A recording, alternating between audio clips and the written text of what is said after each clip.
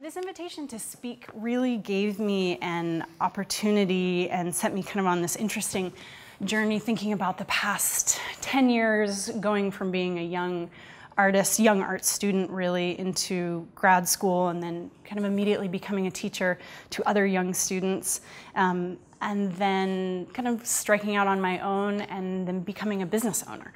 So very, very different progression, and moreover, it really has given me the chance to reconnect with an artist, and I'm going to use her name the way that it would be traditionally in the United States, not in Japan, because she lived here for so many years, so Mayumi Oda.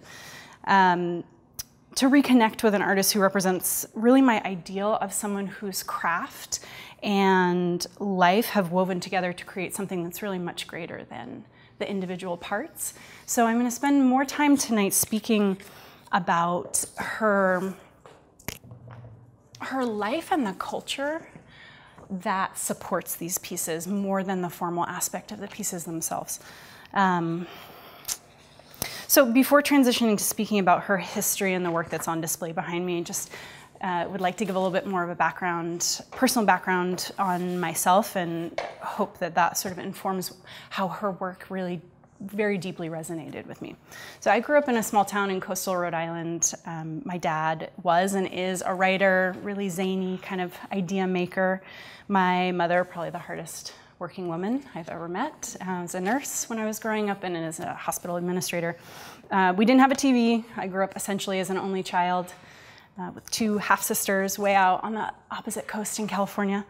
And so I got a lot of attention, as it were, which is a blessing. Mostly, I mean, for me, it was a really wonderful blessing.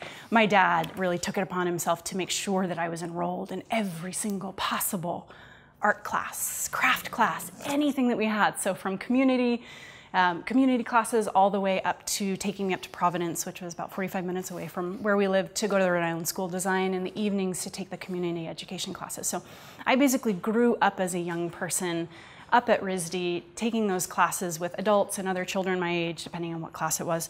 And so as I got older, it seemed really predetermined to everyone, except for me, that I would, of course, be applying to the Rhode Island School of Design. That's where I would be going to undergrad.